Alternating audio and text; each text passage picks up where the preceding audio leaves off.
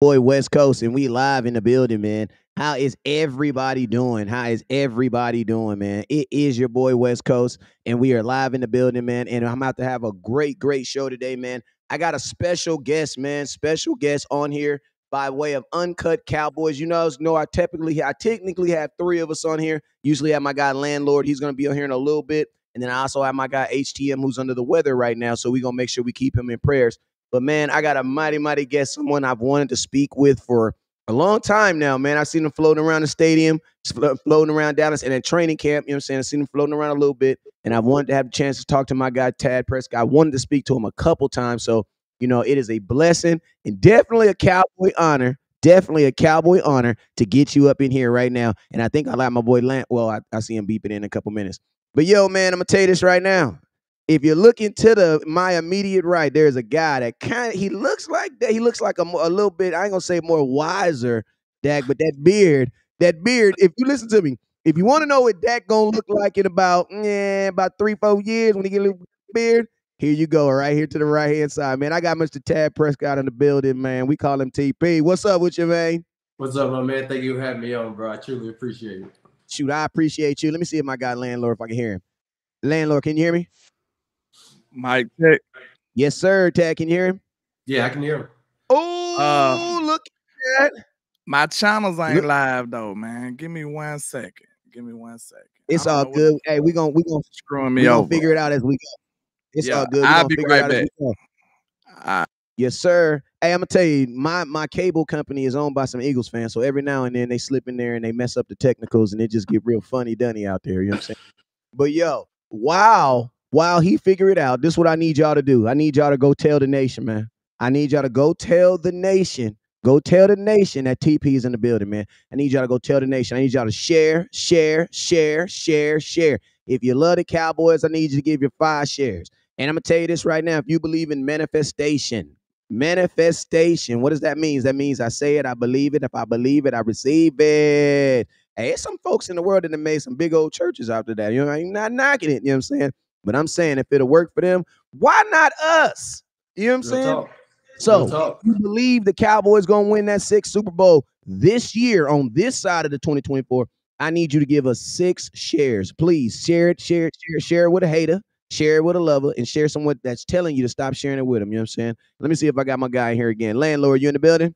We good, man. It won't let me go live on that because you live already. So it's all good. Hey, it's all good. Hey, you know what? Sometimes you got to make them break and just get in there. You know what I'm saying? And just make it happen. And that's exactly what we're gonna do. But hey, we got some special people in the building. Also, let me switch this up around real quick. We got some special people in the building. They're called some supporters. Let me shout out some people real quick. What's up with you, Tamika? Appreciate you. What's up with you, Jameson Taylor? Appreciate you in the building. What's up with your Raymond Solace? Appreciate you. As I shout your name out, make sure you hit that share button, hit that star button. What's up with your Michael Trejo? What's up with you, my boy? And then we got about 190 people already up in here, so I can't shout all y'all out, but I want to let y'all know I appreciate y'all for knowing, for understanding the assignment. You know what I'm saying? I told y'all to keep your notifications live. When he say we gonna go, we gonna go. I don't give a damn if it's 3 o'clock in the morning. He hit me, say, West Coast, I got 20 minutes. We going live. Have your notifications on because we are going. You know what I'm saying? So, Landlord, give your introductions, man, and let's get right to it, man. What's going on? Landlord from Alabama, man. What's going on with the people? How you doing, Mr. Tad Prescott?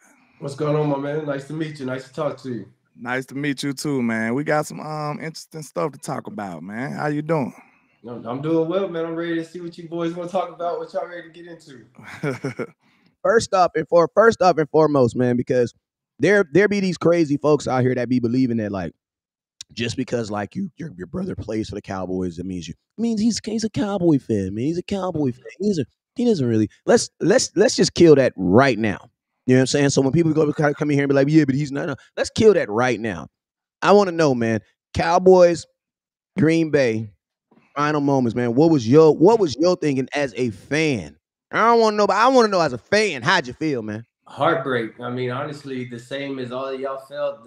Probably the same way I had been feeling for the first 3 quarters. Just trying to figure out what was going on, where were the adjustments, where was the offense that we had seen, the first 17 games of the season. More importantly, where was the defense that we had seen the first 17 games of the season? Exactly. And I had talked about it. Like I said, I don't put anything on the players. Unless you can pull up tape and see, direct lack of effort. I'll never call out a player. My true belief is as great of a coach as Dan Quinn is, I think he was already in Washington, man. I think he had already had his feet warmed. I think he already had everything planned out. And, I made a comment to some guys before, you see all these coaches, especially the guys that are deep in the playoffs, the Ravens, the 49ers. You don't think guys want to interview their coaches. You don't think there's teams out here that want those guys, for the success just as well as the Cowboys are having, but that they're having. But you don't see their coaches taking those interviews. You don't see anybody, they telling them, wait, well, you'll get me when the season's over. But for the second year in a row, we had Dan Quinn, for whatever reason, trying to find his way out of Dallas. And I think that's where we got hurt the most. True. I do my sentiments exactly. When I said I had my conspiracy theories, my spider senses was tingling. I said I wanted to figure out when exactly are the other teams available, like able to contact the coaches. Yeah. Like during season. I want to know exactly when is that time. That threshold right there gonna tell me a lot. Is that, the same amount of time when our team start getting bad all of a sudden? Our defense start getting bad all of a sudden. That's what it looks like, because again, like you said, you've seen the last 2 years that it's Dan Quinn's taking meetings before the game. Dan Quinn's here taking the meeting before the game, and then like you said, our team gets on the field and we're expecting this defense that we saw all year, and they just not there. And again, the guys can only they can only put the plan on paper that the coaches give them. So like I said, I don't know what Dan Quinn was doing. And the biggest red flag of it all was for Jordan Love to come on Micah's podcast and tell him, like, bro, we knew we were going to be able to do this against y'all. We looked up and saw what y'all had and knew we were going to be able to do this. So I know we had injuries at the linebacker position that forced some guys to play in positions that, maybe not their first position, but Dan Quinn's too good of a coach to just let us go out like that. Like I said, 42 in the playoff, that was tough. Yeah, and then you got to think like this in that same interview. He's like, Jordan Love's like, didn't you guys have like DBs playing linebacker? Yeah. And he chuckled at like, how when you bro, you let who cut your hair? Like, yeah, did what? Like, don't you know better? And I think that maybe at some point, like I said, when Leighton went down with that injury, we maybe should have went right then and started trying to see if we could find a true linebacker replacement for him. But I mean, like I said, those guys had held up really well without Leighton in the lineup. So I don't think it was a necessary push to go get something. I think our coach was, like I said, I think he was in Washington. I sit on that one. Yeah, man. And I'm going to tell you, it's crazy because, like, I knew that this, that game, because, a lot of fans, the typical Cowboy fan, they watch what the camera watching. The camera watches the ball and the quarterback, right? So everything is always judged and based off that. And it's like, I think 90% of fans in America that are Cowboy fans forget that Dak Prescott was down 7 points when he got on the field, when his feet touched the ground. Before his cleats touched the ground. Yeah, right before there was even a blade of grass that dirtied up them Nikes. I think he had some Jordan 1s on, high top joints. Before they even got dirty, Dak was down 7.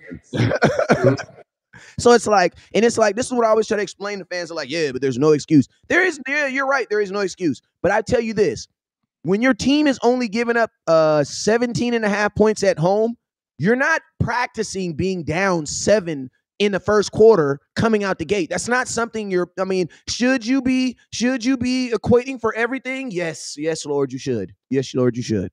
Let's just be real. 9 games at home, teams have not done this to you. So it's like Mike Tyson say, everybody got a plan until they get what? Until they get punched in the face. In the mouth. Yeah. And then you say 9 games, but yeah, the 9 games and the 17-point. But what did that loss killed? How many straight home victories for us? Bruh, I think it was like 13. 16 straight, I believe. Something ridiculous. It was something crazy. Like you said, so not only that, like you said, not only expecting to come out down 7, but you to come down 7 in a building where you don't allow people to score. You had those scripted plays. Who knows how much of those plays got changed from going in saying, we're pretty sure we're gonna get them off the field. We're gonna be able to run this, get the ball moving with TP like this, and then like you say, West Coast, you come down 7. Who knows how many of those plays got scrapped off the playbook? Who knows if we stuck with where we were going or how that changed, how the momentum of the offense was moving. Yeah, I think everybody was kind of in a state of shock at that point, though, because nobody expected the game to go that way. And I really do feel like Green Bay kind of caught us off guard, but at the same time, we was all expecting a better team to prevail after a while. Like we just sitting there waiting, like, man, we did get a couple of, how many? We scored like 10 points in a row, and then we got closer, and then the defense gave up another touchdown. So it was just a downward spiral of bad football back to back consecutively that just crippled us in that football game. And I'm gonna tell you the thing that really showed where that defense was, man, is these touchdowns were not like hard work touchdowns, bro. Like they weren't contested. Yeah, these guys were standing wide open. Besides the ones from Aaron Jones running in, I mean, bro, the tight end when the tight end did that crazy one on the right hand, I just was like, bro, I'm out. Yeah, that Luke Musgrave touchdown, that was a rookie tight end for one, and then it was the most open reception of the whole NFL season. Like nobody else, no, like literally, that was literally the most open receiver of that year. That's and crazy. Our DBs are too great for that. They're not even good. They're too great for that. Like I said, the way DeRon Bland was playing, we all know Stephon Gilmore's probably gonna be in the Hall of Fame one day. I mean, like I said, that they don't do stuff to us like that. You can't beat us one-on-one like that with these crossing routes they're running. That's what it looked like they was playing Madden on all pro mode, just running crossing routes, and at the end of the day, somebody was butt naked waiting to catch the ball. Yeah, so that's right there. That right there alone did have me looking at DQ with the side eye. I can't lie. I had my antennas up after that because I just don't see how you could be that bad. Like, for us to get beat a couple of times, that's normal. Like, everybody's gonna give up a little something, but for us to get consecutively beat, that was just bad, man. Nobody didn't even want to watch that. So, you know, I ain't gonna lie. After the game, immediately after the game, I was mad at everybody. I was like, screw everybody. I was mad at Dak. I was mad at everybody. I was still mad at Zeke. I was mad at everybody. So yeah, I was mad, bro. I'm a Cowboy fan. I'm a real fan. So I had to sit back and watch the playoffs play out a little bit, to be honest. I had to watch it play out because I'm a big Dak fan, man. Dak is my guy. So when I seen the way the game was playing, I'm like, man, Dak got to do something. Like, we got to figure it out. You see what I'm saying? But that was, once I seen the way the rest of the playoffs played out, I felt crazy then. Because I'm like, man, what I was asking for Dak, I did this live on my channel. Like, everybody seen me go through these ups and downs with this Dak Prescott and the way we performed in that game. So once I seen how the whole playoffs played out, I'm like, man, I'm asking Dak to do something that we ain't see Patrick Mahomes do. I'm asking Dak to do something that we didn't see Lamar Jackson do. I really had to take a step back and just be like, man, maybe I was a little too emotional on that one. Because I was mad at everybody. I'm not going to lie. Like, I was like, man, screw all of this. Because everybody should have been mad. That was a disrespectful, distasteful loss right there, man. Yeah, like you said, everybody should have been mad. Everybody was mad, bro. Like you said, I mean, you sit through a 49ers loss, you're like, damn, that's a tough one. If we could have done that, you know, his rookie year, the Green Bay loss, you know, that was probably the most exciting game I've been to for him, period. But like you said, for this game, it's like you felt it. It's like the moment that the ball got kicked off and things weren't going the way they needed to, or the ball wasn't bouncing our way. It's like, man, this is not going to be good. You just sat there and knew this is going to be something bad to watch.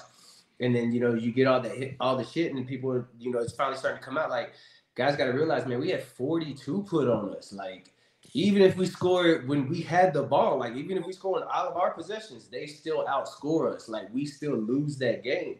And that's why I look directly at Quinn. Like you just said, like, so they're going to get us every now and then, but where were our adjustments? Like, you're too good of a coach. We've seen you come out here and goose egg good teams, great teams. We saw when you had weeks and weeks of preparation for the Giants, whether you want to consider their season good, bad, or whatever. But when he had that preparation coming in week one, like, you saw what this defense was able to do. People were looking at Dak like, we might not even need you this year, Dakota, because this defense is going to be so damn good that you just have to, like, that's what they're saying. You just don't have to mess up. They were really telling Dak this year that all you have to do is not mess up because his defense is that good.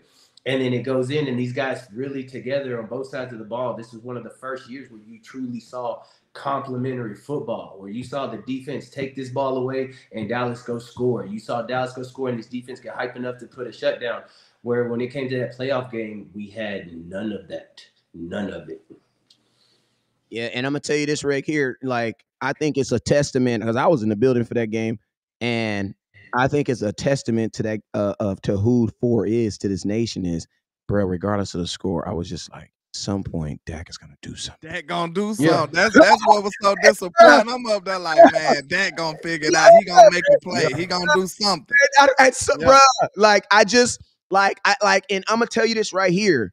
When you can have that in a player, a person, in a professional sport where these are the best athletes, these are not even the best athletes, these are the best among the best. You know what I'm saying? They still got starters and then second strings. You know what I'm saying? When you can have that amount of faith in someone, that is a different type of talent level. And I'm gonna be honest with you. You, as a fan, have recognized that Dak is different. Why? Because if you didn't, why would you feel that way? Now, I'm going to tell you what it is, because I'm going to tell you this right here. And I can almost guarantee that most Cowboy fans, at least 90% of Cowboy fans, felt that way, right? The only problem is when Superman isn't able to go into a booth and come out and save the world every single time. There are some of us who are rational up and be like, dang, but he did serve us that one time. Yeah, you ain't gonna win them all. Yeah, like you can't. Even the Avengers got lost there. If I'm not mistaken, Thanos lost. I mean, Thanos won for a whole movie. You know what I'm saying? But it's like, fans, they don't know. I mean, and I get it, man. I get it. America's quarterback, all the faith being, all I totally get it.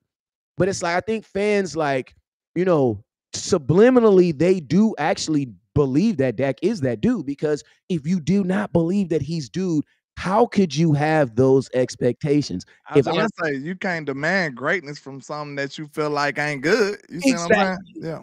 Hey man, I'm just sitting here letting y'all spit facts. Y'all preaching right now. I'm just loving it. I might go take some of what y'all say to bring it down to my homeboys. Let them hear it, because this is my because the thing is, bro, it's not that the expectations of him have fallen, and it's what has happened is guys like Pat Mahomes, as great as he is, he ruined the NFL because he won a Super Bowl in his second year, starting, because he won an MVP in his first year starting. You saw guys like Lamar, although he hadn't won the big game yet, you saw him win an MVP in his second year. So it's come now that's the expectation. The expectations of the Drew Brees, the Peyton Mannings, the Tom Brady's, waiting on these guys to develop and, giving them a few years to come along. That doesn't happen anymore. I mean, Dak and Matt Stafford are the last of that breed. I mean, they're the last of those guys that truly were among those guys coming out of college that was like, okay, let's let this guy sit. Let's let this guy develop. Let's let this guy lead. Now it's like we're drafting a franchise guy immediately to come start. And if he doesn't win us a Super Bowl, a playoff game, or qualify for an MVP in his second year, then he's ass. And we saw that with Justin Fields. And Justin Fields is going to go to Pittsburgh and learn so much under Tomlin, learn so much under Russell Wilson, that when we see him again, people are going to be like, damn, that's what it's supposed to look like, because it is. You don't have a Patrick Mahomes in every draft. We've only seen one Pat. So that's what I'm saying. Like, and that's where it's gotten ruined, is that everybody sees how, I mean, damn, look at the trajectory. He's a walking Hall of Famer, and he's only been in the league 6 years. But that's where everybody sees, is that his 6 years, his 3 Super Bowls, his 2 MVPs, and they expect that every franchise quarterback is capable of that. And that's what I tell them. If you look at Dak's going in the 9-year span in the NFL, there's been 4 quarterbacks to win a Super Bowl in that time frame. But we don't hear shit about the other guys that aren't getting there or whatever. It's just the America's team guy. He needs to be moved on from. He can't get over the hump. But everybody else is constantly being elevated over him. But he keeps winning. He keeps doing and elevating himself. Like you said, having those expectations that Dak's going to do something, because he is that guy. He is a franchise quarterback. He is a top 5, top tier quarterback in this NFL. Hey, and I'm going to tell you this like this. I always use this example. Like, people are, ask someone who's a better cook, Big Mama or Wolfgang Puck, right? Mm-hmm. I figure like this, right? Wolfgang he a good cook. He got restaurants all over the world, right? But he also got the finest instruments. He got the best meats. You know what I'm saying? The best seasonings. He cooking with more than, he white boy, but he cooking with more than 11 herbs and spices, you dig? Like, he got them all, you know what I'm saying? He got, he got the little spindle, we can spin it, you know what I'm saying? It's all the little, you know what I'm saying? He got all that. You know what Big Mama got? She got butter, she got sugar, she got some eggs, and possibly a little salt if she needed. And guess what? And a stove. And guess what? That cake is going to come out just as good. Now, my question is this: who's the better cook? One would say, well, Wolfgang's a better cook. I would be like, well, dang, I think she's a better cook. Why? Because what if you gave Big Mama Wolfgang stuff? Yeah. And what if you and listen to me, as a Cowboy fan, I don't want to find this out. I don't. Why? Because I'm the quarterback. You know what I'm saying? So no, I don't want to find out what would Dak look like in an organization that. But you can't say that Dak only got some eggs and some potatoes over here. I mean, Dak has talent. Dak has some real talent. I mean, he had more to work with this year than Pat had. So I mean, and we saw what Pat do. But that's where I say it Pat also had a goes defense. to coaching. Yes, that's right. Pat had a defense. We have a defense. The And a run difference with game. Pat's defense is Pat's defensive coach was locked in. Chris Jones and all them boys, because of the coaching staff, because they knew what they were doing, was locked in. Again, Dan Quinn was just off somewhere doing his thing. Like I said, I mean, honestly, would you really line up player for player? And I mean, we saw how great the Chiefs did in the playoffs, saw how great they did in the season. But player for player, do the Chiefs have a better defense than the Cowboys? Player for player. I say it like this. I'm saying player for player, no, but I will say this. They have the ability to stop the run, which I value more because the Cowboys, for whatever reason, are oblivious to stopping the run. Like we didn't value Dan Quinn. And I'm gonna tell you this right now. I say if fungu on Dan Quinn because, bro, you're gonna have to ask me this question some point in your life. How are you a defensive tackle line guru who don't value linebackers? Like I never understood that. And I'm gonna tell you and I'm gonna be honest with you. That's what I was actually saying. As far as I wasn't actually talking about like the players, because I think honestly, when you look across the board, the NFL, the talent is pretty fair. You know what I'm saying? The NBA is lopsided. It's crazy. You know what I'm saying? But the NFL, for the most part, I think is pretty fair. But what it really, really goes down to is the willingness of these organizations. If Pat Mahomes loses something, bro, they're Johnny on the spot. And one thing I love about the Chiefs, they're not going to care. Like, listen to me. The Chiefs, they love their backups. But you know what? Their backups work out with them every day. So you know what they say? We don't trust our backups. We need better players. We need better players. You know what I'm saying? Yeah, that's the only thing I'm saying. I don't think we trying to say that Dak don't have talent because we know he got talent. But what I will say is it seems like it's times where, you know, we might lose a player or two and the organization just sit on their hands and don't do anything about it. Like this year is a prime example. Like just imagine if we had an aggressive GM like Howie Roseman. Like we ain't got to put Dak on another team. Hey, be careful. The last time I did Howie praise, I'm just saying. I was literally Tag. Look, listen, hold up. He the professional blogger over here, right? Look at him just making mistakes, right? Nah, I'm just saying. Look, we didn't want to put Dak on another team. So how about you put another GM over here? You see what I'm saying? Just an aggressive player. I mean, an aggressive GM. Somebody that's going out to go deal with the free agents and stuff like that. Like, we don't see that in Dallas. We don't. We too sedated for some free agents. That's a problem. We've seen it once, and that was the year we went and got Amari. That was a big move for us. That was a big grab they went and got. And like I said, I mean, I did like the Gilmore and the Cooks pickup last year. Like I said, I wish they would re-sign Gilmore. I don't know what's going on with that or why not. But like I said, the one time we saw the big move was with Amari. And I'm with you. Like you said, I mentioned it. When Van Der Esch went down, we should have been looking for linebackers. I mean, we should have been. I mean, like I said, if we have DBs filling in that role, I understand they're doing great. But like you just said, that when it comes to playoffs, you have to be able to stop the run. And Aaron Jones proved that against us. Like I said, we could not stop the run with whatever personnel we had on the field at any time.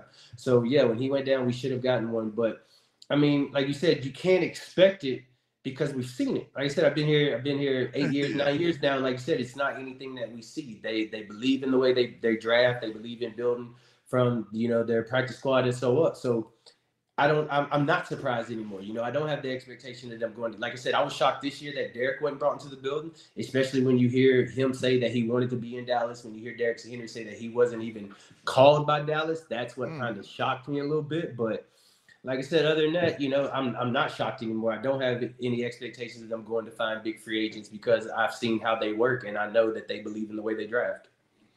A lot of this reminds me. It reminds me of like old way of doing business, like Blockbuster 10 years ago. Blockbuster movie theaters, they had the opportunity to buy a stake in Netflix in the streaming industry. They ain't believe in it though.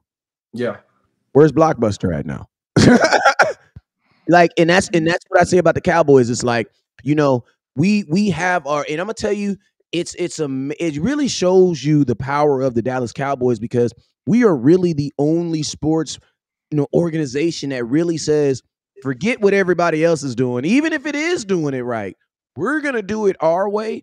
And I always tell people, the thing that sucks about Jerry is when he does it his way, he sells more jerseys. So it's like, but and the thing I got, the question I got for y'all, because I mean, I'll be honest with y'all, like, I mean, y'all kind of called me out on it in the beginning. Like I said, I've only been a Cowboy fan for 9 years. I mean, I'm be honest with y'all, like, I was one of the ones that hated the Cowboys. Like I said, when Dak got drafted by the Cowboys, I told him I won't wear the star until you're the starter.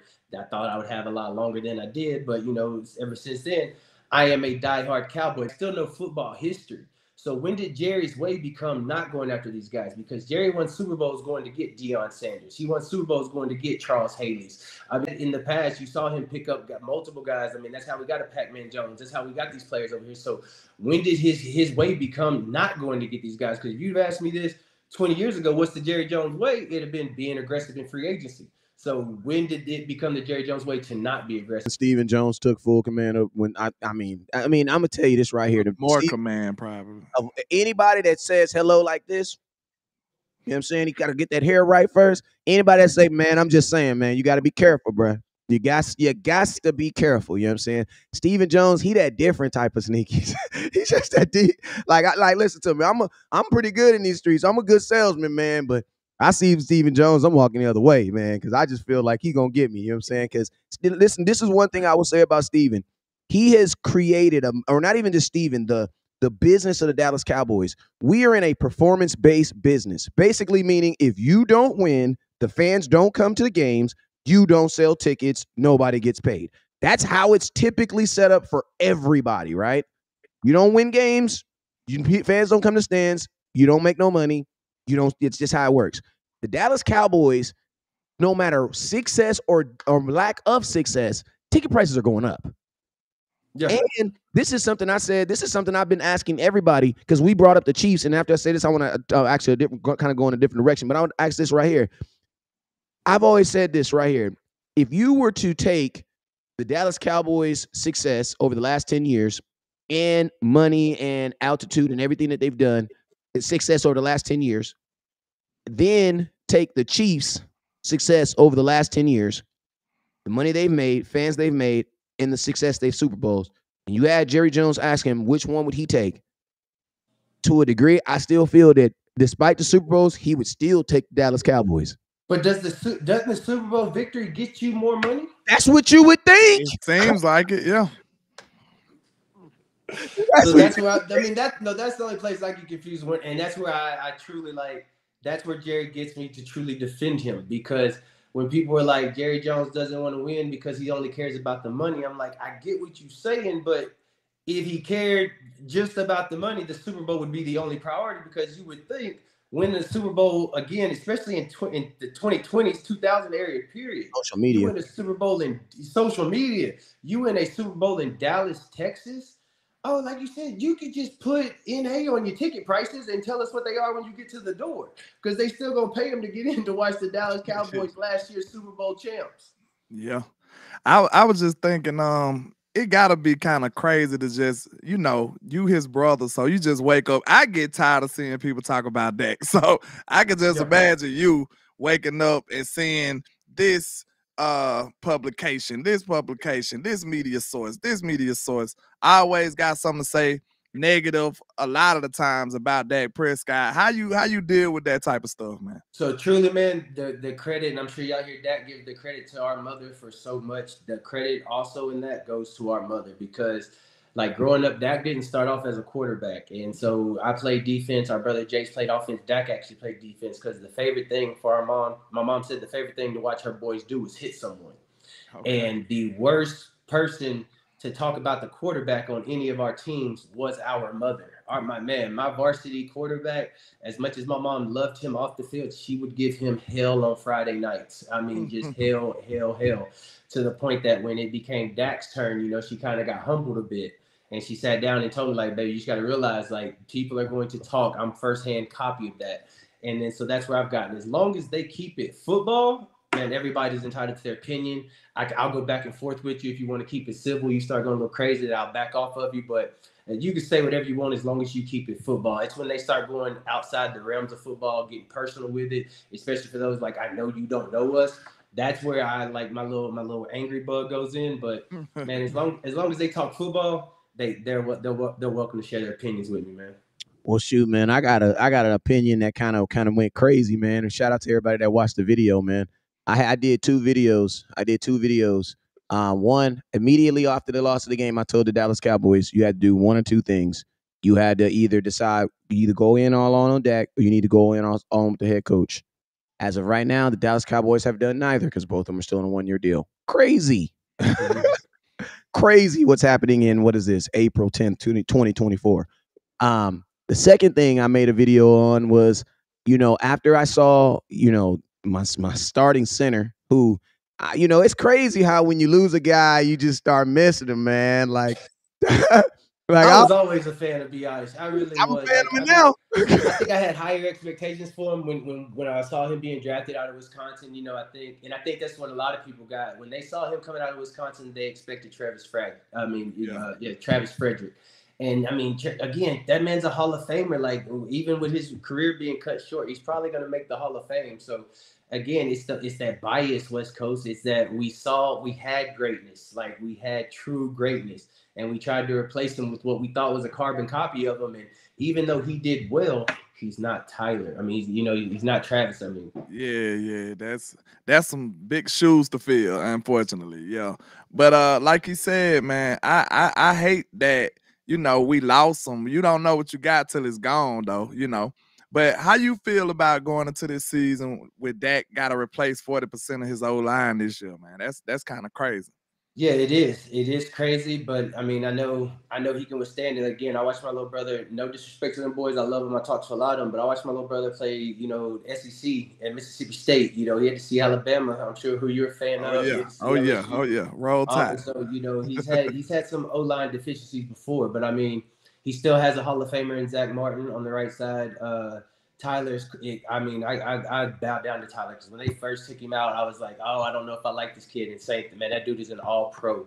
So, Terrence Steele, he's working, he just got to get stronger, get back in those drops. So he's going to have that right side. But as long as we can figure out this center and this left tackle, I mean, I don't know. Who knows? Maybe they try to slide Tyler back to his original position at left tackle, or maybe they try to find a guard in the draft. So, it's just going to be something that we have to play out and see because I mean, as much as it's going to affect the quarterback, Dak is such a smart quarterback. He makes such great reads at the line that he can kind of get away from that. It's going to play more so, I think, into the run game, a run game that we were kind of missing last year. So I think that's the biggest part right now is that not only do we have to replace 40% of the line, we also have to replace, 50% of our backfield because as right now, we only have one running back on our team.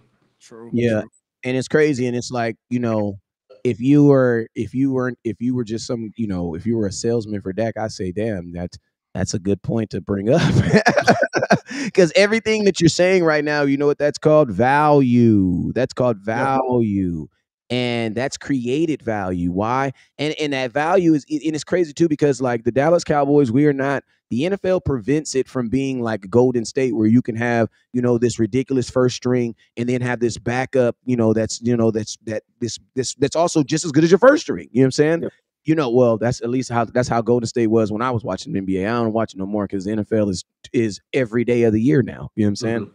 But there's always gonna be a diminishment of talent between the starter and the backup, and it's like it is crazy to me how that does not like scare the living hell out of the Dallas Cowboys because it's like as a player on a football team, I knew, hey, the backup quarterback, that's my homeboy. But I know if I ain't gonna say if my boy Danny was playing, we was not in good shape, man, because we had so much faith in our starting quarterback. And it's like my last video I was telling you guys about is, I made this video. It was kind of a crazy take, man. And some people kind of gave me some backlash, but I was kind of one of the first people that came out and said, man, I didn't feel what the Cowboys were doing with this team that Dak should just instantly run down there and just sign. Because I feel that like, contracts are like, they're like marriages. You know what I'm saying? It's like, yeah, she's marrying him, but him's also marrying her. You know what I'm saying? So it's like, I'm marrying, because you got to think when you sign a contract, and I'm always thinking this, the expectations. How do the Dallas Cowboys treat players when they're not able to hit the expectation, regardless if it's injury or regardless if it's like, the player just kind of just had a down year?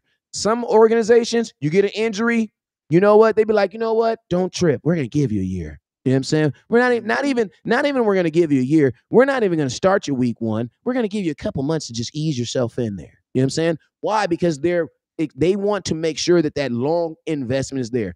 In Dallas, you have it, and I'm gonna tell you, you brought up a really good point, Tad, because this is a culture shock. This is a culture change, I would say, in Dallas, because you are starting to see players that be injured, get injured, come back early, and then still have those lingering things. And then guess what? Look how the Cowboys treat those guys those following years. You know what I'm saying? So it's like, if I'm Dak Prescott and I'm seeing all these things going along, I'm also telling myself, and I know fans don't want to hear this, but hey, this is the human side of the actual sport you guys play. Like, fans, I think sometimes a player is only human when they get hurt. Like, realistically, that's the only time that they feel a player is human.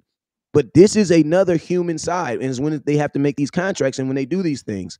So it's like, if I'm Dak Prescott and I know I've seen the Cowboys sign other players to contracts, and for whatever reason the Cowboys don't create a team or whatever this is, they're not able to hit those expectations, man, the Cowboys they're vicious, bruh. And I know the league is like that, but the Cowboys are vicious, man. So okay, I'm just trying to stay with you. So are you more upset that the Cowboys, when they're dealing with an injury, they don't look to immediately try to not replace that player, but find help for that player in free agent, maybe see, especially if it's a long injury, until that player gets back? Or are you upset because you think then that Dallas unfairly treats them once that player has been injured? What I'm saying like this: there's no empathy for the player.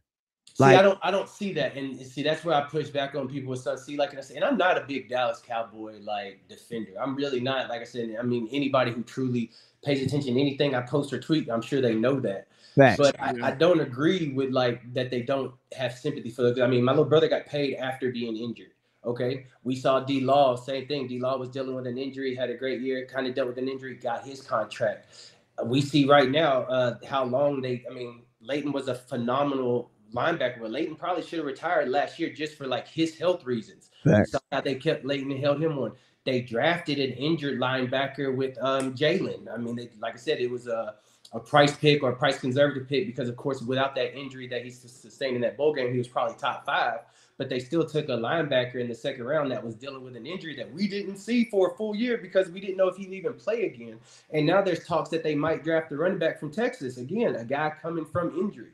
So I think they're very sympathetic to injuries. We got Diggs coming off an injury, same thing. And we have heard nothing bad, which we should hear nothing bad spoken about Diggs, but he's dealing with his injury, and we didn't hear anybody try to bring his name back up. I actually think they're very sympathetic to their injured players, especially the guys that have put in work for them.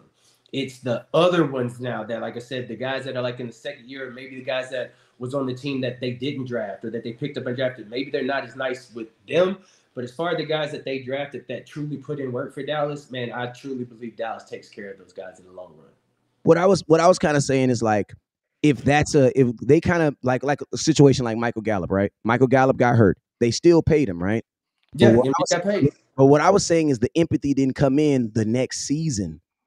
When we had a bunch of young receivers they was trying to work, and I get you on that. And then but do you feel like NG was rushed back, or do you feel like he was given time to come back? I believe he was rushed back. So basically, you saying you feel like they don't give him the grace after the injury?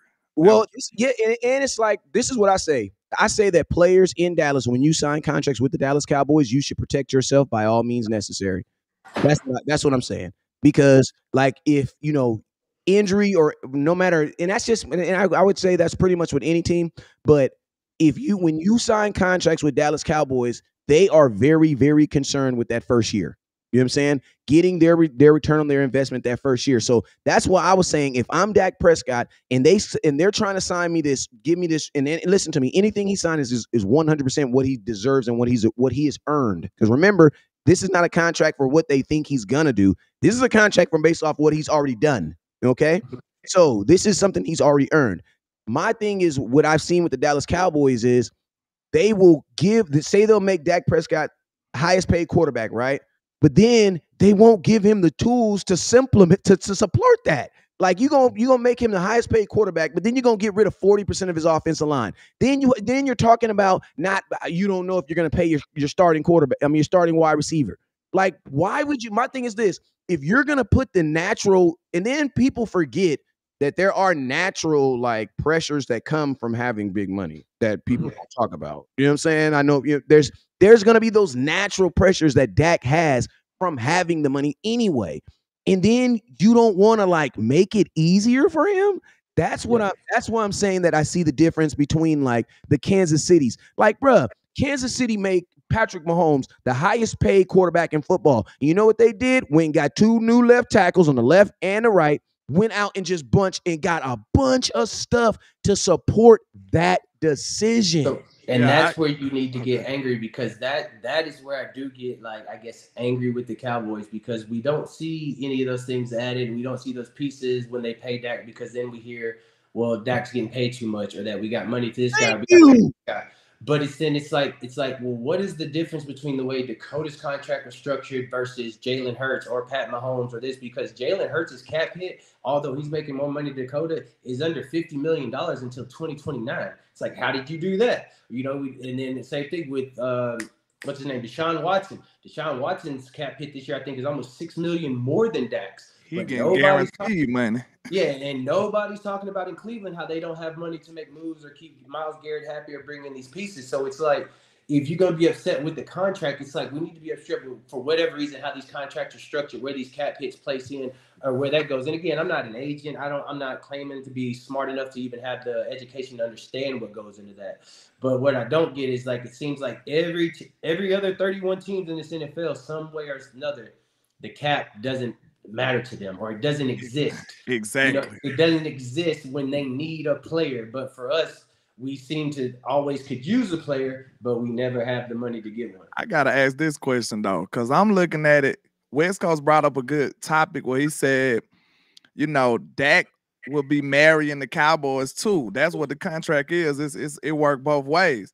So I'm sitting back thinking, like, I would love to know how Dak feel about some of these moves. Because, you know, we do have a lot of people that speculate different ways about Dak Prescott. Is he a company man? Is he a stand-up guy? My argument, I say I believe he stand up, because I don't think men will follow a company guy like they follow Dak. But I do want to know, like, what you think about how Dak probably see some of these moves, because we sit back like, I wonder how Dak felt about letting Tyron Smith get out the building. You know what I'm saying? I wonder how Dak felt about letting Amari Cooper go. Like, I guess what I'm asking is do you feel like he's more of a spectator, or do he got some say-so in some of these moves or something? That's a good question for me, Alabama, and I swear to God, I wish I could answer for you. I wish I could answer for you, because at times I go to my little brother and the same thing. I'm like, do you say these things? Do you ask these things? And that's what he tells me, like, he is such a stand-up guy that he truly tries to separate himself from that business part in all fashions of it. Like I said, if he has a gala or something like that, or, you know, there's a big event for the Cowboys and him and Jerry Jones start to be in face-to-face, of course they have their face-to-face. They have a good relationship outside of the business. And I'm not saying the business relationship is bad. I'm just saying when it comes to business decisions, he has an entire team that he lets handle that. So, I mean, but if you're going to sit here and ask a guy who immediately had chemistry with Amari Cooper, who Amari Cooper was at his house almost every other day playing chess with me, playing chess with our uncle, hanging out with our friends, going through the route with him, running routes. Was he a little upset when that guy was let go? I'm willing to say yes on that. Yeah. Was he a little bit upset when his best friend 2-1 found out, you know, that he was losing him? I know he was upset by that, but again, he's upset at the part of that he's losing great pieces and great friends, but at the same time, he'll tell you, man, I understand it's a business, and they got to do what they got to do. The same thing with Dalton. Dalton was also one of those Cooper guys. That's what I'm telling you, man. Like, these guys will tell you, you've never heard anybody come out and say anything bad about Dak. Guys that play with him now or guys that have moved on. No. Amari Cooper could have went on a shit show of Dak if half the things about Dak were true. Dalton Schultz went straight to Houston and didn't say anything bad about Dakota. Those guys were at his house all the time. CD's at his house all the time. They actually talk bad about Dallas. Yeah. Cole Beasley talking great about Dak right now. And that's over what I Josh do. Allen. And that's what I do. I talk bad about Dallas, and I don't necessarily talk about that about Dallas, the franchise. I talk bad about the fans that come at me crazy because again, when you see these guys, man, like I said, I've been to Halloween parties with these guys. These guys are true friends, especially his offensive guys, his receivers, his running back, his tight ends, his practice squad tight ends. These guys are at the house running routes 2-3 hours, and then afterwards we're having crawfish boils, we're having sit downs, we're playing cards. Like these are real friendships being built. And I mean, I'll tell you, shit, I was mad when Amari left. I'm still mad Amari's in Cleveland. Like, why is Amari in Cleveland? He's mad he's in Cleveland. You know, I was mad when we let Ced go to Miami. It's like, why we let Amari and Ced see? And that's the one time that I did get real pissed off is that we let Amari Cooper and Ced Wilson go. We replaced them with two guys that never touched the field. I can't even remember the guy's name from Pittsburgh that we brought over, but I know he never touched the field. See, that's where it really makes you frustrated because we know that Dak is a real competitor. He want to win. He ready to do whatever for the team. But it seems like it be moments where like, Dak, we might need you to stand on the table for this guy. Like, don't let this guy go out of here, man. Because I really feel like he do got a voice in there. He got to. He the quarterback. They got to listen to something he got to say. You see what I'm saying? So it seems like at times we be like, bro, Dak, come on, man, fight for this one. You know what I'm saying? But like you said, it's only so much power he got to have because at the end of the day, Dak can't do nothing about his negotiation in his contract. He can't do nothing about that, but he can mention like, hey, I would like to keep this guy around. You know what I'm saying? Yeah. No, and I'm with you, but where'd they go straight to with Amari? We can't pay you $20 million a year. And then every wide receiver contract after that exceeded $20 million plus. Yeah, and Thad, I'm gonna tell you this right now, man. You my homeboy, man. We friends, man. I'm never gonna tell you to take some money that's gonna devalue you, bro. Friends just don't do that, friend. You know what I'm saying? If we can't work at the same Walmart no more, we just can't work. I'll come by your spot. We kick it in the parking lot. You know what I'm saying? Hey, but you gotta do what you gotta do, Thad, because you got kids, man. You know what I'm saying? That's what real friends really like. I would never tell my friends to take less money for the Dallas Cowboys. I just would not. Like Jerry just put on a whole new armoire on the back. And you like it just, and it's like you got to think they're redoing the suites right now. Yeah, and think about this. If you're in, your friends also know the fights that you're in with the organization. You know what I'm saying? I remember Ezekiel Elliott said something that was very, very powerful when he was talking about his time in Cabo. He said, "Hey, did anybody reach out to you?" He said, a really important person on the team, player, reached out to me and said, "Stay in Cabo as long as possible." I'm like, I wonder who that was. You know what I'm saying? Great friends, friends are going to support friends' good decisions, man. And that's like, if you were making those decisions like Amari Cooper, like I get it. If I was in the crazy thing about Amari Cooper, backstory, they try to say we ain't had no money. As soon as Amari Cooper got there, first thing he did, what did he do? Restructure his contract. Restructure his deal. Like $5 million. That was all by Suda. That was not true. We already know that. But I will say this. Listen, if Dak, because sometimes you only got you only got one or two good fights. You know what I'm saying? If Dak can't fight the fight of players and all that other stuff, I get it. You know what I'm saying? Leave that to them. But I want to know how much fight do you know, because your brother's person, his personality, right? And you know him. I want to know, like, in not necessarily just the play calling, but the offense itself. Do you still feel that this is an offense? And just think of your brother's personality, who he is, what this offense is. How much of this offense is really your brother, and how much of this is us kind of like still? Because when I see Patrick Mahomes, you know what I see?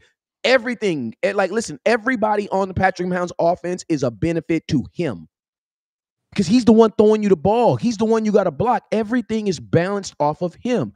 I want to know, what do you see this offense? You know your brother's demeanor. How much of this offense is your brother, man?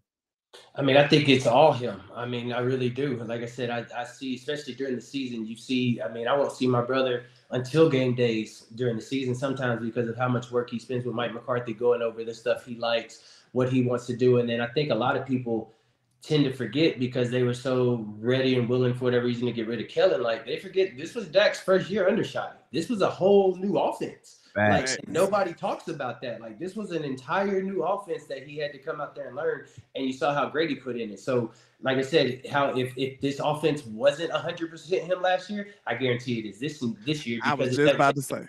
Yeah, because it don't take him 2 years to learn something like that. I promise. I was just about to say, in comparison, from what we seen from some of the, some of the frustrating moments we had with Kellen Moore, I think that's interesting. Like the way you spoke to the relationship that him and Mike McCarthy got, because Mike Ben said that this is Dak Prescott's offense. Now, this is the first year that he's been under this offense, though, like technically.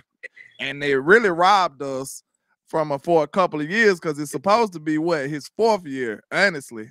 You should have let Mike call the plays when he first got here. We probably would be having a masterful offense by now. You know what I'm saying?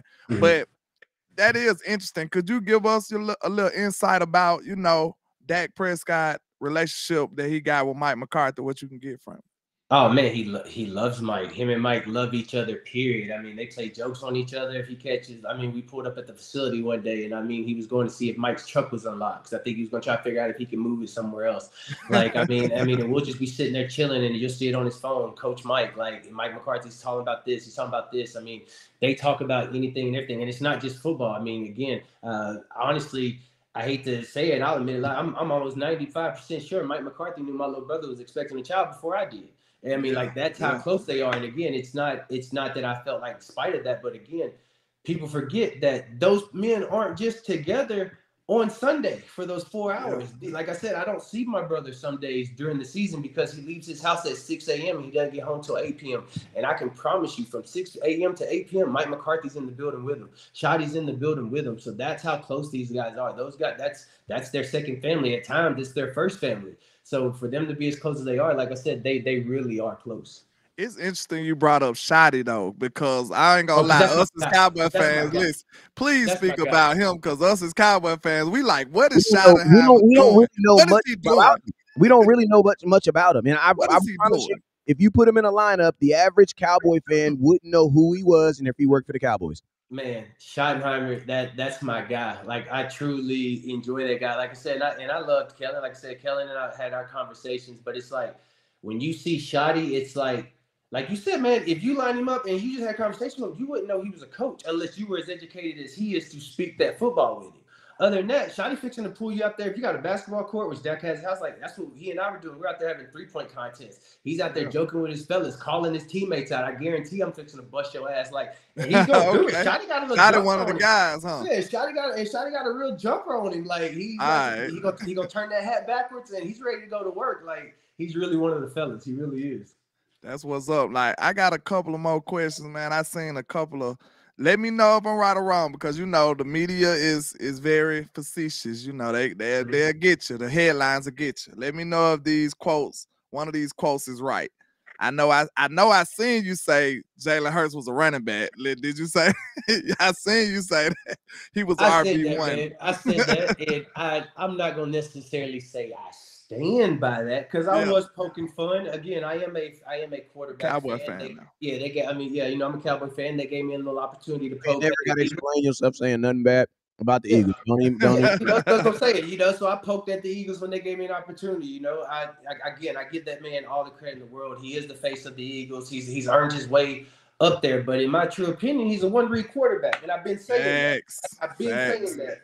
And when Jalen comes off his first read, it's tuck and go. It's tuck and go again. And you saw that as much as with this year, because, the rookie quarterback in Indianapolis was having a great year before he got injured, because Richardson, because who's their head coach now? The former OC of Philly. When they got their new OC, he had to learn a new offense. It became more of a read. I know Brian Johnson. Brian Johnson was Dak's quarterback coach at Mississippi State. He's more of a read type offense. You saw that kind of disconnect start happening. You saw him and A.J. Brown start having their fights on the sideline. You saw he had the most turnovers he's had as a starter this season. So, that's where I went with that. Like I said, if you compare his best year, and again, that's something else I don't want to take away from him, but when people try to say all that, they try to shit on Dak or whatever and try to put Dak below this, it's like y'all are holding Jalen's 1 year above Dak's consistent years of work. Like, Dak's never had a losing record. Even if you were to take Jalen's best year, where you had him at the MVP, hold that next to Dak's rookie year. They're almost identical. Right. If Dak's not in better stats, the only part that Jalen outleads Dak is he has 6 more rushing touchdowns than Dak. So if you want to get mad at me for calling the man a running back, you can. But that's just it's my them my sentiments exactly. Man, I need to know, man, because I know a lot of fans, and not just even myself, man. Like, Cowboys came out with this thing. They said, Jerry Jones and Dak Prescott. They've, they didn't technically say Dak Prescott, and that's why I had to. You got to when these ever headlines come out, you got to like really read them. Then you got to read them again.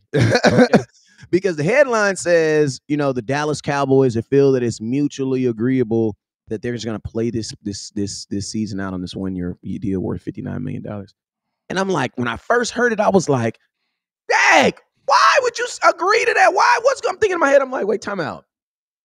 They said the Cowboys, it's two people in this relationship. Because I'm thinking like, how would, whether he agreed to it or not, but I'm still thinking like, Charles Barkley said this quote to me, and not to me, he said it to the nation. He said, great players, there's no benefit on playing on 1-year deals. You know what I'm saying? Now, he said that 10 years ago when players weren't making no $59 million. It's a totally different world. But still, if I'm the Joneses, I'm looking at myself like, the last time we had a quarterback on a 1-year deal worth anything over $25-30 million, he played 5 games. And that was guaranteed. Then you put yourself in a position to lose that to lose that. Because I'm going to tell you this right now. Look in the camera right now. I'm going to tell you, you're dumb if you don't think that there's a team lining up right now to take your quarterback as soon as he's available next year. Yeah, it is. It's several of them actually. And I've made videos. I'm reading y'all's things every now and then. Somebody, I don't know if they're talking to me or you, talking about stop selling Dak to the Cowboy fans. He's done in Dallas. I've said it on my Twitter. If that's how y'all feel, if that's how the Jones feel, fuck it. Like, I sure said it. Like, I'm good with it. Like I said, the city of Dallas, the organization of Dallas has been great to both my family and my brother. But if they decide to send him somewhere else, if y'all fans really want him going, I remember, again, I was a Cowboy hater. I remember what y'all looked like before Romo. I remember what y'all looked like even a few games with Romo. So I know the gaps there were. So, we can play that whole game. Oh, if he was with another team, he would win this, he'd win that. Everybody can say that about their player. But, I mean, truly, y'all would be so upset if Dak DeMarcus Ware's y'all, Anthony Hitchens y'all, all these great players that we had in our building that left and won a Super Bowl somewhere else. Y'all would be sick and back in my inbox mad at me talking about, I can't believe you made your brother leave. I can't believe you made your brother hate Dallas. No, I didn't do this shit. You did it. Exactly. So that's where it is. I was just about to ask that's a perfect segue to the question I had. This man is officially cooking. I just want to let y'all know. He is. The kitchen is officially open. And we're finna keep it right there on that same dish. I was finna ask you, gut feeling, do you look at this like a last dance for Dak in Dallas? Man, I do and I don't, Bam, because I'm really in a situation where I'm stuck. I mean, I'll be honest with you guys. I'm normally like, I'm not 100% in the loop, like with all this information coming out, but I have a pretty good loop. And before all this, my loop was letting me know, and like I said, my loop is up there. Like some of them fuckers on FS1 and ESPN was telling me, bro, this deal's done. This deal's done. Hey, they just gonna push it past, I think the February 10th deadline or this and that. And here's the reasons why. Hey, we're writing an article about the Cowboys, signing Dak, but they're gonna do it after this. And then, you started the news at West Coast there, where it's like, oh, well, they're gonna go on this last dance thing and they're gonna do this. And then so I reached out to a few of them, like, what's up? And they're like, oh no, bro, it's still good. Like, trust me, the deal's gonna get done. And now they're in limbo where they don't know. So, and Dak still says, of course, Dak wants to be a Dallas Cowboy. So, his mindset is the deal's going to get done. And I don't think he's heard anything other than that. But, for me, I'm all for it. Like I said, I support that kid 100%. So if he's a Dallas Cowboy for life, I am a Dallas Cowboy for life. I know a lot of you people listening to this, that probably just pissed y'all off that y'all might have to look at me for the rest of the time Dak's in Dallas or whatever. But if he leaves, like you said, man, there's other teams. Like you said, you're stupid as fuck if you don't think there are other teams out here that want my brother. And I can prove that by the fact that just go listen to other players in this NFL like Najee Harris. Najee Harris was interviewed after the season where they asked him who gets the most hate in the NFL. Without hesitation, that man named a quarterback on another team that wasn't his, named his stats, named how often he wins, and said there aren't other 32 guys like that in this league. He's directly speaking about his team at that point, whether he said the quarterback on his team or not. He's directly telling you, I want a guy like Dak. I wish I had a guy like Dak in fucking Pittsburgh. So for you to be out here thinking that there aren't guys out here, Sean Payton said a few years ago when he was still in New Orleans, I had to pull the interview. I wish I had it for this. I wish I knew that we were going to talk about this. When Drew Brees was trying to figure out if he was going to stay or retire, and they were pushing Dak through the franchise tag, they had an interview where Sean Payton said, I'm waiting to see what happens with the quarterback in Dallas.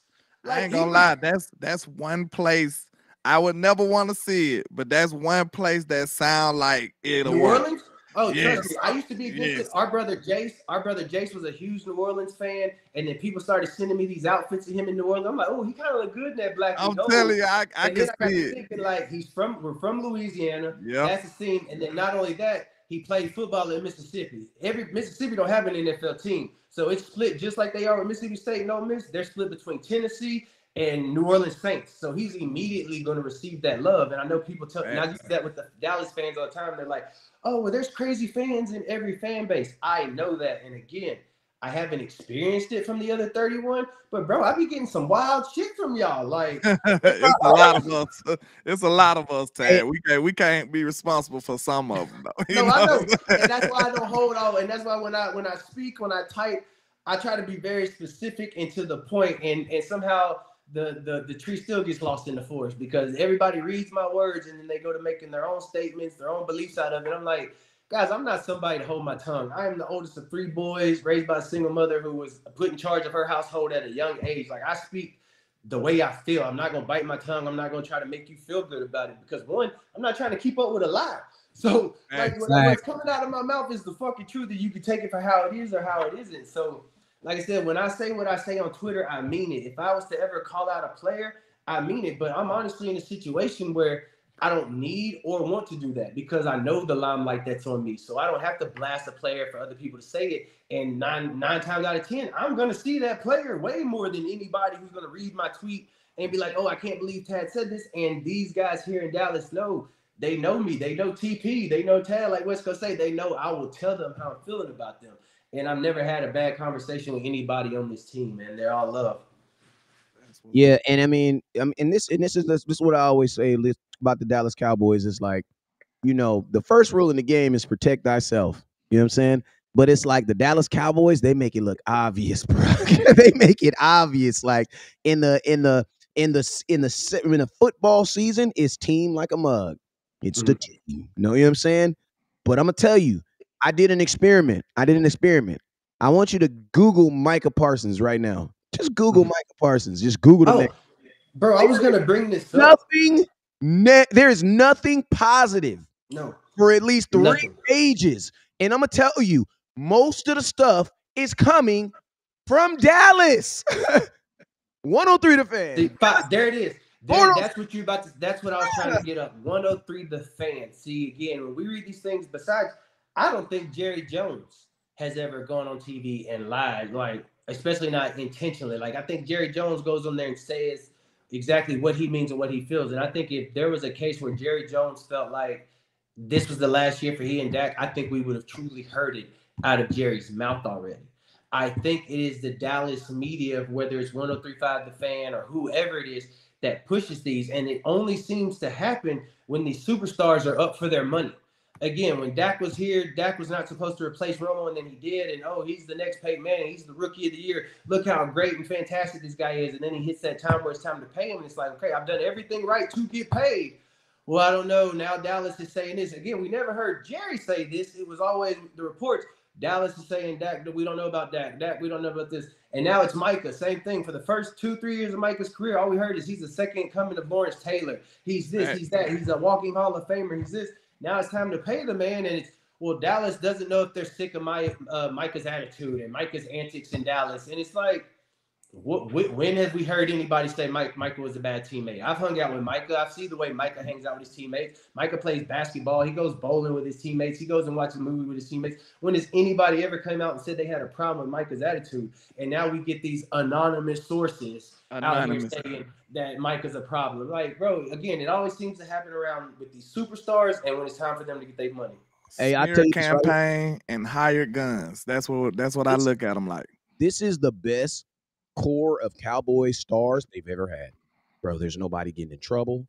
Everybody's going to practice. Everybody's kissing and smiling. Knock on wood for a minute, though. Knock on wood. I'm just saying, even if like you had a one-off here and there, if you would look at your core stars back in the 90s, it was your core stars that were getting in trouble. You know what I'm saying? Michael Irvin, what the hell you got at the White House? Oh, Playmaker told me to my face, he's so glad they didn't have social media when he was. I've been out of the league. Hey, late about 3 o'clock in the morning, Google Michael Irvin in the White House, and then you thank me later. You know what I'm saying? Crazy story. You know what I'm saying? He told Jerry Jones he was trying to do a right thing. He was trying to do a right thing by something very wrong. You know what I'm saying? Look at a really good story though. But this is that's what I be saying, like, bruh, like your quarterback don't do nothing but hang out with his girl and his kid, and that's it. In regulatory stuff. Your CeeDee Lamb, who knows? The craziest thing you've seen with CeeDee Lamb is a moment at the draft where he took a phone. Yeah. That's the craziest moment. Micah Parsons is with his kid. Listen to me. If Micah Parsons is on the field, I know you could probably find out most of the time where Micah Parsons is. You want to know why? Because he's either on live podcasting or he's on live playing Madden. Like, bro, these dudes are not, they're like, for the first time, Jerry got that aspect right, because you got high quality individuals who give you high quality talent. I'm going to be honest with you. I'm from the hood. That's not how it usually works. Mm-hmm. You know what I'm saying? So that's why I say, man, you got this. This is what you want to market. Bro, Dak is the guy you want to be the face of your franchise. Why? Because he's going home every night, bro. He Dak not is a model citizen, seem like. I ain't gonna lie, like, if you was to say Romo did, doesn't do. Far as an example, as a young black quarterback in the league, man, he's that guy. Like he got pretty much a squeaky clean image. I don't know how you pull it off. and again, like you said, all these guys you're talking about, they're in Dallas. Like, I don't think people understand how big of a true party city Dallas is. Yeah. And again, like you said, these guys again that you named them.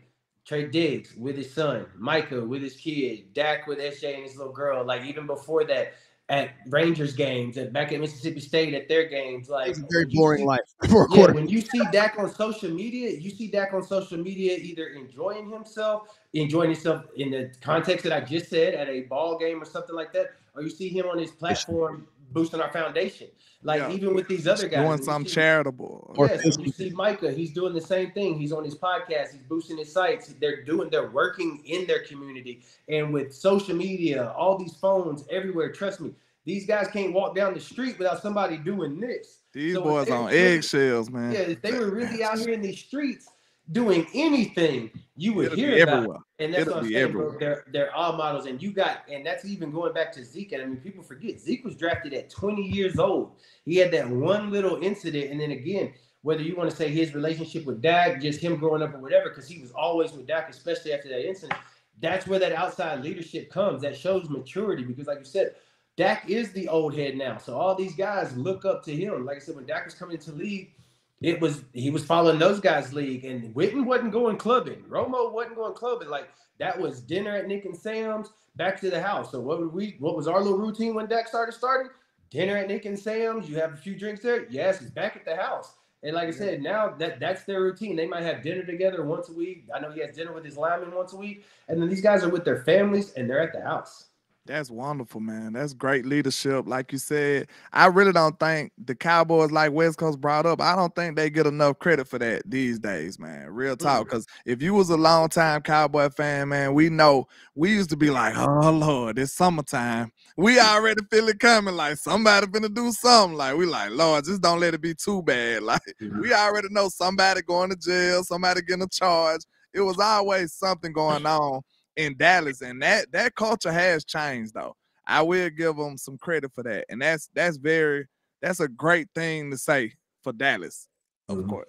Yeah, and you got to remember, like, people be like, oh, this happens on the sidelines. I'd be like, yo, take the cameras off the sidelines. Like, you should be able to cuss your coach out on the sidelines. He should be able to coach you out on the side. That just happens, but it's a professional sports. You know what I'm saying? Like, it's more than just a ring on the line. It's millions of dollars. You know what I'm saying? So they should be able to have a safe place where they can have their arguments and stuff like that. Just stop putting the camera on there. You know what I'm saying? But it's like what these dudes do on the outside world Bruh, there's 50 million cameras. If you're if put it like this, if you are at a club with 1,500 people, there's 1,500 cameras, all of 4K. Like everything is recorded. And 60 of them are pointed to the section that the celebrities in. Exactly. Yeah. And think about it, probably more than that. As soon as they recognize it as you, everything is on you. And it's like the fact that the Dallas Cowboys have minimized that and they're still putting out a good product. Like for the most part, like I get it. We didn't win a Super Bowl. You know what I'm saying? But we're still putting out a high-end product like that. That does show a lot to the quality of players that they have in Dallas. And that is the culture that you do want. That's the culture that you want in Dallas. You know what I'm saying? We just need to find a way to propel and get past that next step. Hey, before we get out of here, man, Tad, I'm gonna ask you a straight fan question. Straight fan question, man. Yes, Straight fan question. We win the Super Bowl 2024, man. Man, you put me on the spot, bro. Oh, hell yeah. Because as a fan, and that's what I tell people all the time, I'm both a fan and a realist. As a fan, you fucking right, we're going to win the Super Bowl. Right, as a realist, we got to replace 40% of our offensive line, 50% of our backfield. Even though we got Kendrick as a linebacker, we still got to get younger. Hopefully, Overshawn can come back healthy and strong. But I like I said, man, we still do got 88 out there. We got Cooks. And again, this is going to be Dak's second year with Cooks. We saw how their chemistry started to bend, especially towards the back end of the season. So, like I said, I think Tolbert's going to be a great pickup. Ferguson, too. Like, the connection, chemistry Ferg has. Ferg is truly going to be the next Kelsey. Like, I don't want to – and I'm talking about because he is real deal with that. Like, Ferg is that guy. Was that guy? We love Ferg. We love bro, I love Ferg in Wisconsin. I love Ferg with Dallas, and I love Ferg as a person. That, like, again, another one of the most funniest human beings. Real, like, man, God, one of the What boys. position did you play before you got? What position you played? Oh, DN. And see, like, and I'll make you laugh real quick because I played DN. I actually finished my senior season with 23 sacks. Like, I got all my little Okay. But, I loved women and stuff too much that I messed it up going to college. You know he was good. That's how you know he was good with those type of problems. Then when Dak got me around these guys, like, matter of fact, Tyron Crawford texted me today. When he got me around these guys and I'm looking at them like, we played the same position? Yeah, I was never gonna make it. You know, so I'm not even tripping. You know, like I'm glad I told and Tyrone, a smaller defensive end. He a little smaller. Crawford.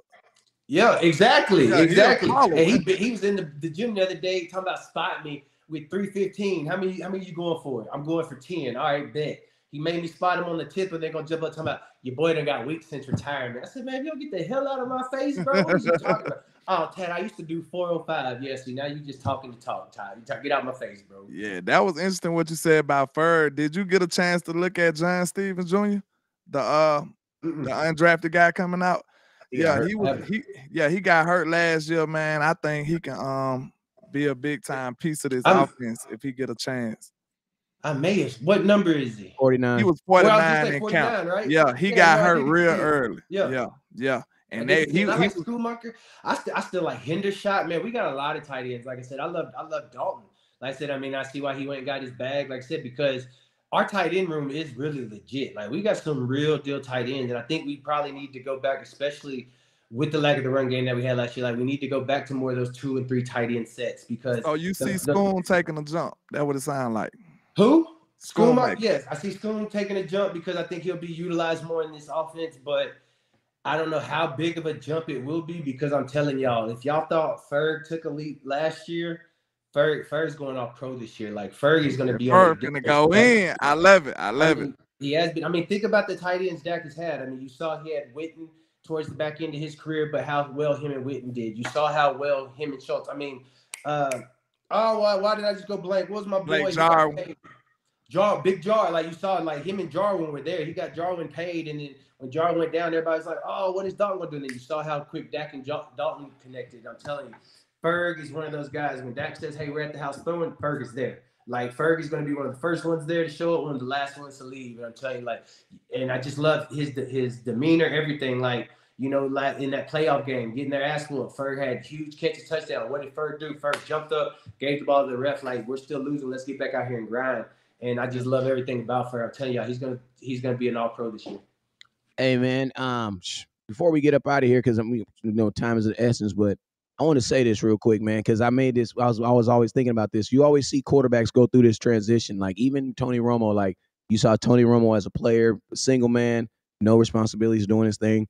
And when Tony Romo got with Miss Candace, start popping out them babies, man, Tony Romo turned into something else. That's when you start seeing the little. You hear me? Oh no, I said it already. I said for the determination that my brother had, bro. That my niece. Oh my God! Talk to me, man. Talk to me, man. Like my niece, understanding, bro. I've told everybody that. I said for the way he pushed, like truly the way that man pushed himself. All those times, like I mean, I know he says it's for his family, so I know I play some role in that, but that's him. Like he pushes himself to the brink of exhaustion because it's for him. He knows the kind of man he wants to be, the kind of player he wants to end up being. And now you hear him when he talks about his daughter. What does he say? Now I have somebody else that I want all the same things I've ever wanted for myself in. So I'm telling y'all, like, bro, I've already said it. Like the fact that she's on this earth now. Yeah, you ask me the Super Bowl question again. I'm sorry. Remind me that I got a niece now named after my mama might add you, and ask me again if my brother gonna win the Super Bowl this year. Do you think we win a Super Bowl this year? Oh yes, sir. And it ends in what number? 2024. I think a 4 is on his chest. I think we just gonna keep like what you say earlier in the show. We got manifestation. Manifestation. Yes, sir. Hey, I absolutely love it, man. We're gonna let you up out of here, but I need you to do me a favor when you talk to your brother, man. I need you to do me a favor, right? I got you. Tell him to go back to the bow tie. Just for this year. Nah, I like this Dak. Like this Dak. This dark side Dak. Nah, bro. We look at a dark side Dak. Dark side Dak. This dark side. I think that's what I told everybody, man. Like, cause like one of the like knocks I had on my brother, like the only knock I've ever had on my brother when he first got into the league, was like, man, when he throws the ball, even though it's accurate, it's getting there. It's like you don't leave his hand like it leaves Aaron Rodgers' hand. You don't leave his hand like it leaves these guys' hands. And then he started working with his quarterback coach, John Beck, and all that changed. And I'm telling you, that's when the bow tie got dropped, bro. When he knew I could put this in a window this small. Yeah, now you got to see the tats. You got to see the change. Yeah, he's saying it with his chest. Y'all been asking him for 6 years to say it with his chest. Now he's saying it with his chest. So. I ain't lying. Look, I seen Dak this year. That's why I love the way you said that this offense is him, because it feel like it is. Because I seen Dak. That's a different dude. I see. I've been watching him since he first came out. Like that's a different dude. Dak wearing dark colors now. Like Dak used to be a little more flamboyant with his colors now. Mm-hmm. Dak wearing black leather coming up to man. Dak know who he is now, man. That's the guy that's gonna take us where we need to go, man. Hey, absolutely. Last question, I promise. Yeah, Dak's in the athleticism. I know there be times where I be like, Dak, why he still run? Mm-hmm. Is that? And I don't want you to speak. I do not want you to speak for him. No, but I'm just saying, like, do you think the Cowboys limit? We ain't even got time to butter this question up. Do they limit his athleticism at time? I think they do, but I think he limits it to a bit because I think Dak is truly in a point in his career where he only wants to run when he has to run. And more so because, again, Dak is a quarterback. And that's why I make the fun or poke my fun at Jalen Hurts with all his rushing, because one of the biggest things that has stuck with me for my entire life, I mean, I'm sure it's all y'all were, we were all big Mike Vick fans, you know? Hell yeah. And I remember the interview, and Dak was sitting beside me, and I'm sure it stuck with him that way too. But I remember them asking Mike Vick, what is best? Or what do you have the most fun at? Where is the best for you, throwing or running a touchdown? And Vic said it, man, it's throwing a touchdown. Everybody in the NFL can rush a touchdown. There's only so many of us that can throw one. And I think that's where it goes with Dak. And on that note, that was gas, man. I'm glad we got one that can throw and run one. Yes, sir. There it is, man. There it is. Well, hey, man, I'm going to tell you this right now. You speak very well for yourself. Man, I don't know. Maybe next year after we figure out what's going on with the contract, we'll start the podcast. But yeah, man, definitely got to get you on air consistently, man, because you definitely got a word. I can only imagine you speaking on real world topics, because they say if you speak sports, you can only speak sports. You got to, shit up. No, man. I'm good at educated. Yeah, I see it. You know what I'm saying? I see it. But hey, man, it's your boy West Coast, man. I want to thank you for coming on here, man. I appreciate you for having this conversation, man. I think it happened in the exact moment it was supposed to happen. You know what I'm saying? We didn't have no national championship game. blocking us or nothing, man. We just are all gas. And I'm gonna tell y'all this right now. We've been on here an hour and 20 minutes, and we still have over 275 people watching, man. So that right there alone tells you where these folks was and where it's at. We got some love, we got some hate because you can't get them without the two. But I just want to thank everybody for watching, man. Tab, where can they follow you at on Instagram or social media? What am I? I'm at TP first Prescott, but I think my E is with a 3 now, bro. Like I got hacked a few months ago and had to switch everything up, and I don't even have my phone with the shit, as I explained to you. I lost my phone over the weekend, so. But yeah, it's TP, the number 1, first Prescott. Please, y'all check in with me, man. West Coast, anytime, bro. This was great. I truly enjoyed it. I forgot I was supposed to get off this damn thing about 30-something minutes ago. I'm sure my wife is out there fuming, but man, anytime, guys, anytime, I'm always willing and ready to come on.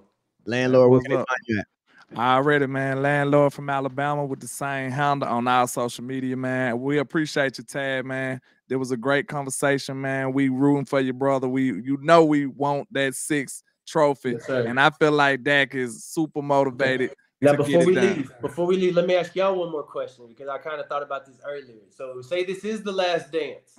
Dak wins the ring. Does he sign or does he leave? Dak gonna leave if he win that ring. I think Dak out of here. I ain't gonna lie.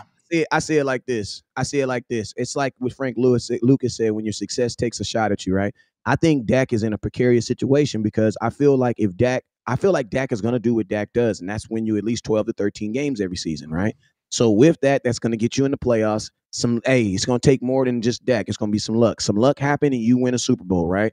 The only thing that sucks is the Dallas Cowboys mentality. The Cowboys mentality says Dak is now too expensive. Exactly. Like this.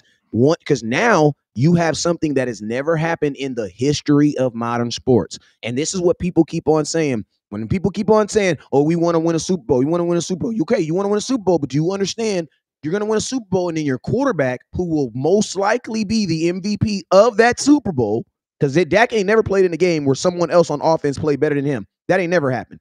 Mm-hmm. So if it's a game that he's winning, he will look like the best player on the field. Now, time out. Let me ask this question. Hold on. Are we talking about this year? This year. Okay, go ahead. This year. He wins that Super Bowl. Now, the Dallas Cowboys have to do negotiations with an agent that they've clearly made it obvious that they don't. Because I'm going to tell you, I believe Derrick Henry didn't get a call because they got the same agent. Hey, call it whatever it is, but I believe that was a big coincidence. They don't want to do deals with his agent. And then secondly, now, because you didn't sign the quarterback, you also got to you got to wait for the Saints. You got to wait for the Pittsburgh Steelers. You got to work for us. Because my question is, what team doesn't want a Super Bowl champion? What team does? And even like this, if Dak Prescott, and let's not even say he wins the Super Bowl. Let's just say this year. What team doesn't want the second MVP in all the NFL as their starting quarterback, bro? Real shit. I just want to ask this. If that was to happen, if Dak won the Super Bowl, right? I feel like Dak could walk in there and say, blank check me. Just give me what I want. And I feel like the Joneses' ego would be like, nah, I'm good. I'm good. And then this is gonna be like, that's where I want to go, and that's where I'll go, and I promise I'll leave too, because like I said, I gotta go. But that's where I get, because forget the Super Bowl. Super Bowl be great, but like you said too, West Coast, he's gonna win 13 games. He's 12, 13 games. He's gonna put you in the playoffs. So for all these people that keep saying they want Dak going, you're going to be picking somewhere in the 23 where we are now. Range. Yeah. So that's where I keep asking y'all who y'all going to replace him, because I keep seeing all this Shedeur Sanders talk, and I'm not bad-mouthing Shedeur at all. But if Shedeur is what he's supposed to be coming out, y'all talking about Jerry don't want to pay Dak. Y'all think the Jones is fixing to give up 3 to 4 first-round picks to move from 24 to somewhere in the top 5 to land y'all's franchise quarterback? And then think about this, Chad. Then you will draft a kid that you hope is the guy who you just replace. Because it's like, my question is this: you don't want Shedeur Sanders to be top 3 in completions in the NFL. You don't want him to be top 2 in touchdown percentage. You don't want him to be top 2 in MVP racing. You don't want him to be praying that he become a Dak Prescott. Exactly. So it doesn't make sense. And that's where I get confused with him, because it's like, guys, if Dak ends up leaving for the reason he ends up deciding to leave, and the Joneses don't extend him a contract, and he goes and puts y'all in playoff contention, y'all really think y'all getting a franchise guy in the top? I mean, granted, y'all got a franchise guy in the 4th round, so anything is possible. But to think that you're just fixing to get one at 24, or that the Joneses is fixing to give up so much capital to move in the realm to get one of these top 3 guys that are supposed to come out in that year, like, yeah, like I said, that's when I'm gonna really be curious to see what the messages I get on. Okay, rapid fire question. Did Dak get robbed for the MVP this year? Yes. Yes. Okay, I think Name one other fucking quarterback that don't have a star on his helmet that throws 37 leading the NFL and don't win it. Again, not to shit on Lamar, because I love Lamar. Lamar had 6 games towards the back of his season where he had 1 touchdown or none and still won all 6 games. And think about this. Think about this. Even if Dak doesn't win MVP consolation prize, he should have been Offensive Player of the Year. Yes, because Dak still had just got nothing though. How do you get nothing? And he still had 9 more touchdown passes than Lamar Jackson. I think his completion rate was higher. His yards were more. Everything as far as the quarterback categories go, where you're concerned, Dak beat Lamar. And we seen Dak have the same season as Aaron Rodgers and didn't even make the Pro Bowl. And Aaron Rodgers won the MVP. You talking about 16 or 21? Oh, he did it twice then. Did it twice. And Aaron Rodgers won the MVP with the same. Dak threw 37 touchdowns. Aaron Rodgers threw 37. They both was like in single-digit interceptions, I believe. Yep. And, you know, Dak didn't even make the Pro Bowl. So the hate is real, man. The hate is real. The hate in Dallas. Oh, trust me, if Dak leaves Dallas, that's the only thing that'll change.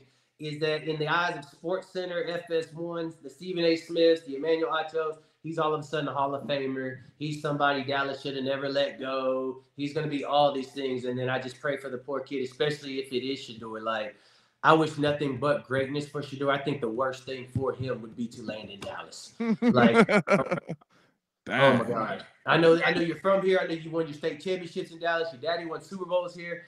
But, bro, you think you just call Dak and ask him what kind of pressure he deals with on a daily basis, and then that's what kind of pressure you would have as a real Cowboy legacy with that name on the back of your jersey. Man, Stephen Jones is not going to want to deal with Deion Sanders. It's not even forget the field. Forget the field. Like, they even called Derrick Henry was in Austin basically begging. And then it's bad when you have to ask, when your agent tells you, hey, bro, we're going to Baltimore. And you be like, the Cowboys didn't call? Right. Call. He checked. I got 2 houses and I trained in Dallas. And I didn't even get a call. Derrick Henry, like, what you mean we going to Baltimore? They didn't even call. His agent, like, bro, let that go. They didn't call. He hit the dude on TikTok. He like, I'm right here. Like, my house right there. Well, hey, man, listen, man, I ain't going to get you in trouble because I'm going to tell you this right now, man. Don't have nobody calling. I'm in enough trouble out here, man. You don't get me in trouble. We're gonna let you out here, man. We still got over 300 people up in here, man. I'm gonna tell you this right, man. They wanted the content. We gave y'all the content. Hey, let me tell you this. Sometimes the truth is like a lion. If you set it free, it'll defend itself. And that's what we did today. We had to defend the truth because the truth will defend itself, man. If you disagree with it, make a video on it. Other than that, you guys already know what it is. Never look down because